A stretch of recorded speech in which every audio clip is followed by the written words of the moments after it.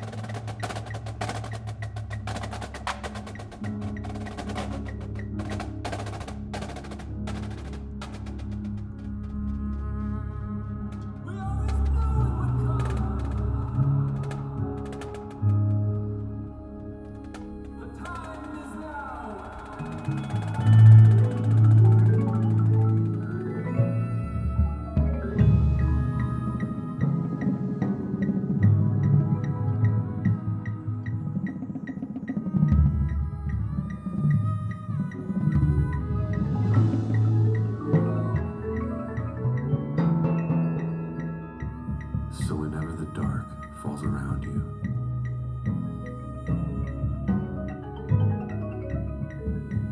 Whenever the storm takes the night, remember the glow that's within you. The shadow dissolves and